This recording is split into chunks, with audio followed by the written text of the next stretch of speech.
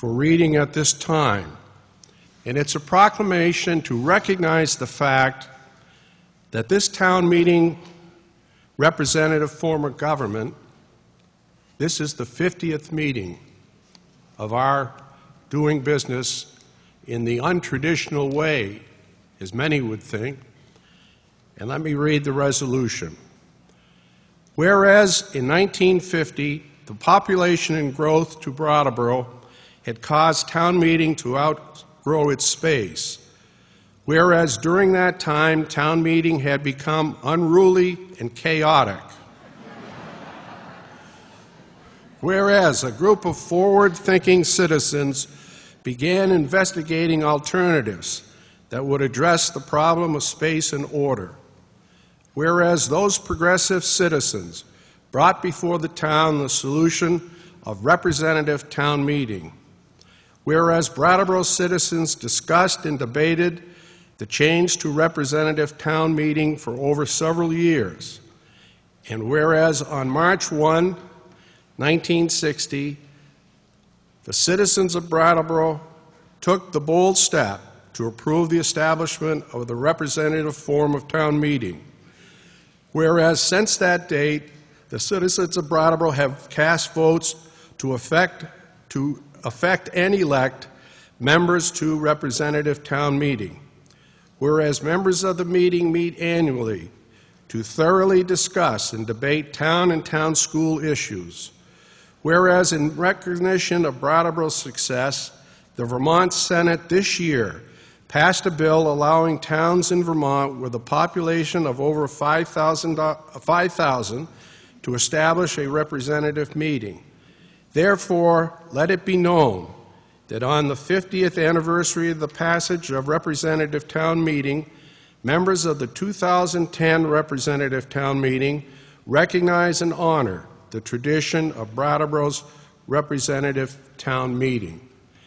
Now, to speak to the resolution,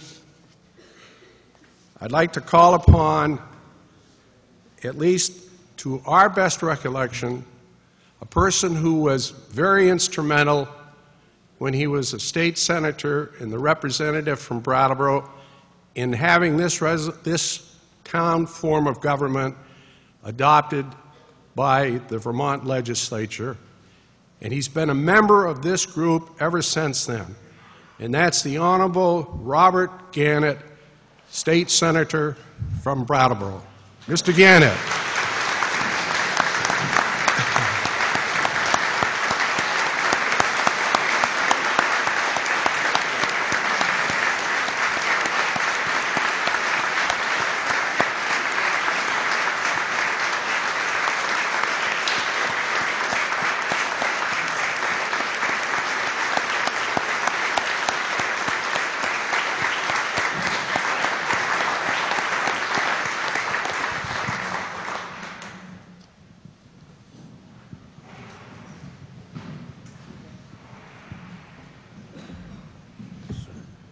Thank you, Mr. Moderator. I think that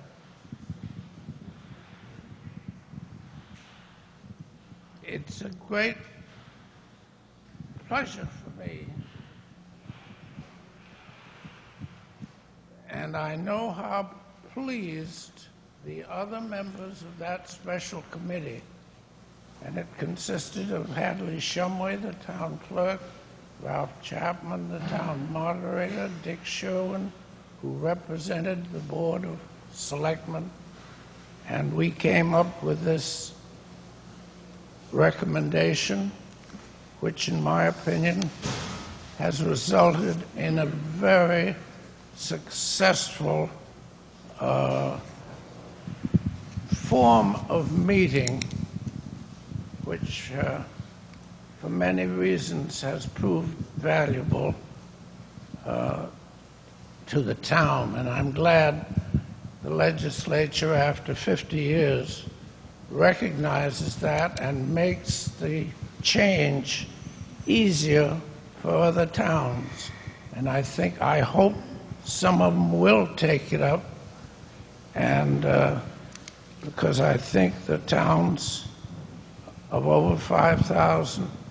It's a way to assure representation to everybody in terms of the built-in methods of appeal and the fact that we cannot pass over anything. That leaves the issue open for the whole town to reconsider.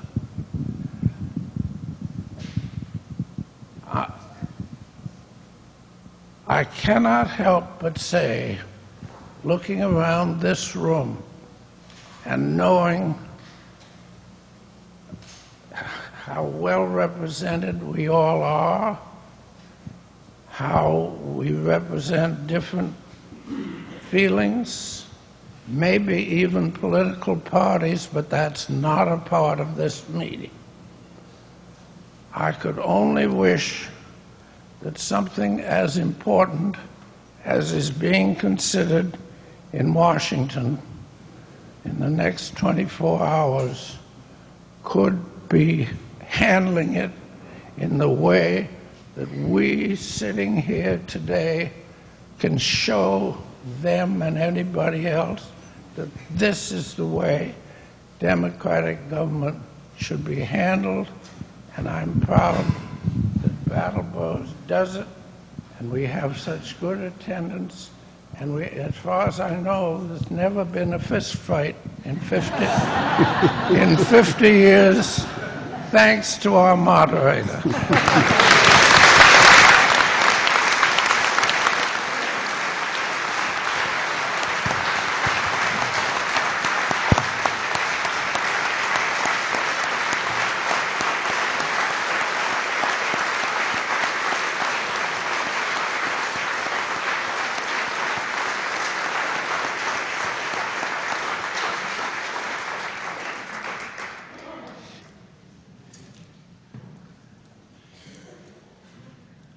Chair recognizes Mr. DeGray.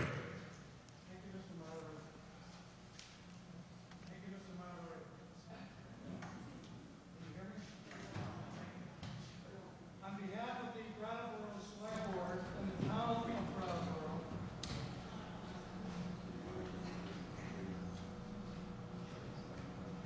I need glasses too.